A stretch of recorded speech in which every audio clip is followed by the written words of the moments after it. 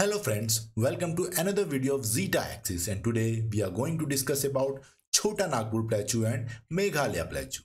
The Chotanagpur Plateau is located mostly in Jharkhand and some parts of it extend in northern part of Chhattisgarh and Purulia district of West Bengal. The Chotanagpur Plateau is also an extension of Peninsular Plateau.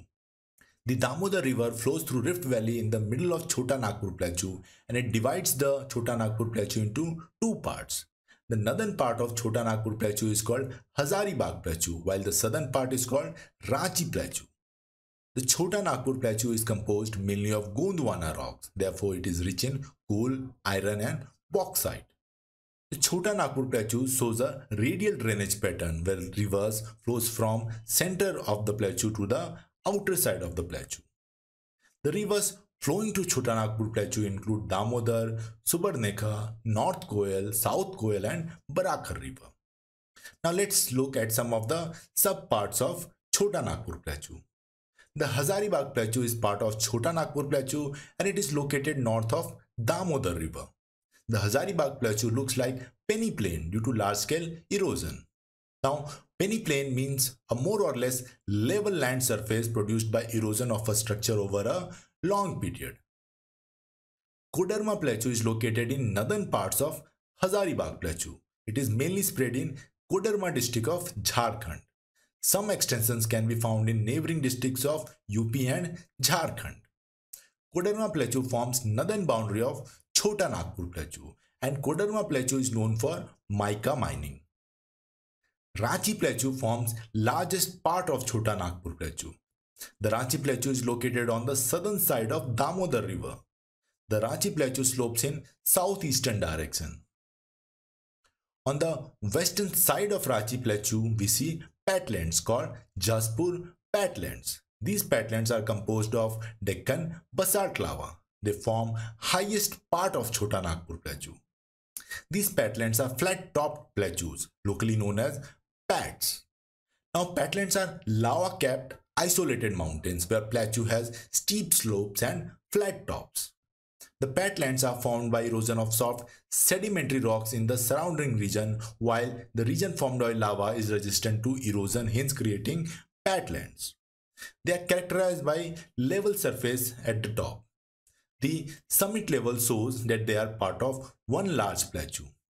On the eastern tip of Chotanagpur Plateau is located Rajmahal Hills. They form the eastern tip of Peninsular Plateau. They were formed in Jurassic era due to volcanic activity. The Chotanagpur Plateau has most valuable concentration of mineral resources in India. The Damodar Valley has vast coal reserves and the Hazaribagh region is one of the main sources of mica in the world.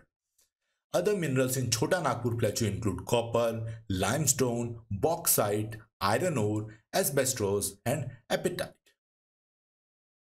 The extension of Peninsular Plateau in the northeastern India is called Shillong or Meghalya Plateau. The Shillong Plateau is part of Peninsular Plateau. During the collision of Indian Plate and Eurasian Plate, the region between Shillong Plateau and Rajmahal Hills experienced faulting, creating a gap in otherwise continuous Peninsular Plateau. Later, the rivers flowing in the region filled those faults with sediments. This gap between Rajmahal Hills and Shillong Plateau is called Malda Gap. The Shillong Plateau is an elevated land with flat surface. The northern side of Shillong Plateau is bounded by Brahmaputra Valley, while the southern side of Shillong Plateau is bounded by Surma River Valley. Now, next mountain we will see are parts of Shillong Plateau. Garo Hills is located on Meghalya Plateau. Garo is the westernmost part of Shillong Plateau. It is one of the world's wettest areas due to heavy rainfall brought by monsoon winds and the geographical structure aiding to the rainfall. It is part of Meghalya subtropical forest and receives exceptionally high rainfall. It is drained by tributaries of Brahmaputra River.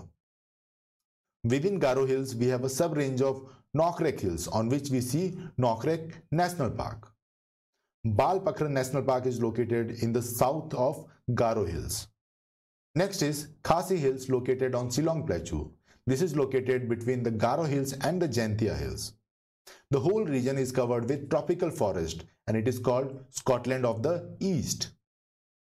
The next is Jaintia Hills, located on the Meghalya Plateau. It forms the easternmost part of Meghalya Plateau, receiving a large amount of rainfall and covered by evergreen forests. The Kopili River flows from the west of Jaintia Hills. In between Khase Hills and Jaintia Hills, we find Shillong Peak, which is the highest peak of Shillong Plateau. A further eastward extension of the Shillong Plateau is called Karbi Anglong Plateau. And this plateau has Mikir Hills in the north and Rengma Hills in the south. The Mikir Hills are surrounded by Brahmaputra Plain on three sides. Kaziranga National Park is located north of Mikir Hills. Dambukcho is the highest peak of the Mikir Hills. The southern part of Karbi Anglong Plateau is called Rengma Hills, which is a series of low hills.